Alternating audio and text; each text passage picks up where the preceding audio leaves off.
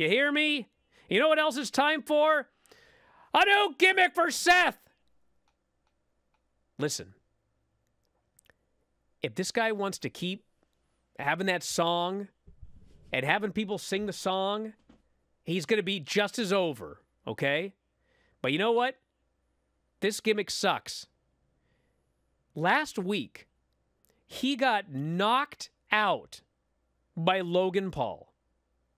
He is going to be wrestling Logan Paul at WrestleMania.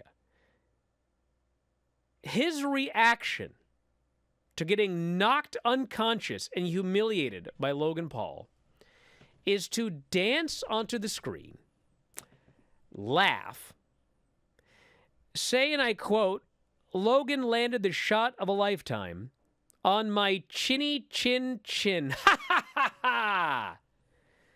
But you can't keep me down." Miz shows up and Baron Corbin shows up.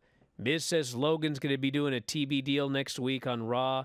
Baron wants to be on the show. Miz says no. Baron wants to co-host. He says no.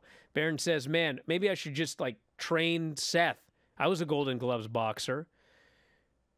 Seth said, I'd rather take boxing lessons from my infant. Corbin's mad. He says, I'll knock you out. Seth says, ha ha ha ha ha. See you out there, buddy. And he dances off. I hate this character. Do you understand?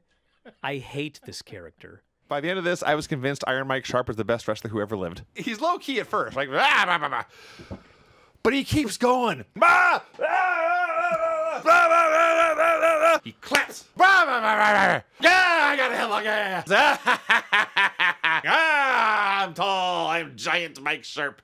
If you enjoy these videos, for just $7.99 per month, you can enjoy full-length editions of The Bryan and Vinny Show, Wrestling Observer Live, Figure 4 Daily with Tom Lawler and Lance Storm, the Mad Men Podcast, Speak Now Pro Wrestling with Denise Salcedo, and more, plus hundreds of archived shows, all in beautiful HD. Don't miss out. Join us today.